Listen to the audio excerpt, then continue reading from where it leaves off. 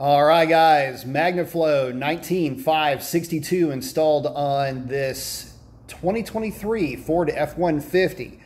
Now, this is not an instructional video, and this is absolutely not a how-to, but you can maybe think of it like a supplement to the instructions, which, well, let's take a look at that.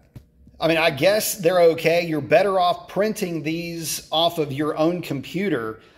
Just go to MagnaFlow's website, check it out. It's in color on their website. These instructions, though, look like they're printed off of a fax machine from like the early 2000s.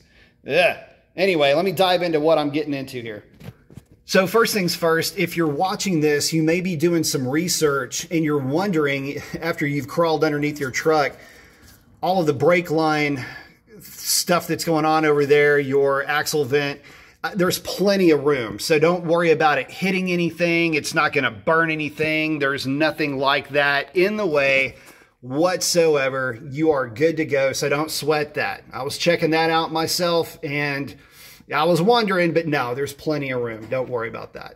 So guys, as you very well know, these trucks come with a single-sided exhaust. To put in a dual, you got to put in hangers.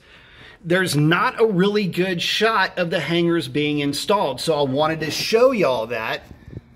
Hanger is right here. I painted mine black, but it's right here are the holes that you're looking for. They're not up over here, around, or whatever.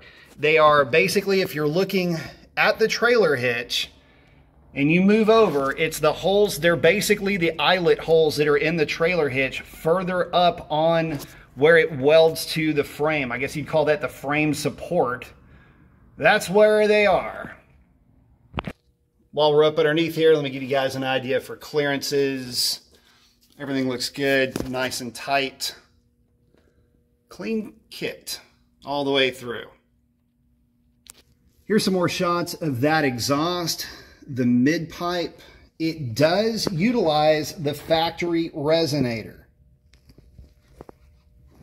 Make sure you got your little drip holes. I have fired it up. It is quiet. A little bit more quiet than I had expected. I know that it'll get a little bit louder in the future. However, the cool thing about this is that there are resonator delete kits out there that'll make this a little bit louder if that's what you're going for. Let's see if there's any other tips I can think of. You will need to loosen the factory reso pipe quite a bit. I actually ended up just removing mine because the factory muffler is keyed into the pipe, into that reso pipe. So it's too much of a pain to try to flip it. And with only one person working on it, it was far and away easier to just unbolt the entire system. One other thing. Where the exhaust mount back here is no longer used, it does use the factory mid mount, and it does use that factory further forward mount that we were just seeing earlier. But there you go, guys. Hopefully that helps you out. Couple of tips, couple of tricks.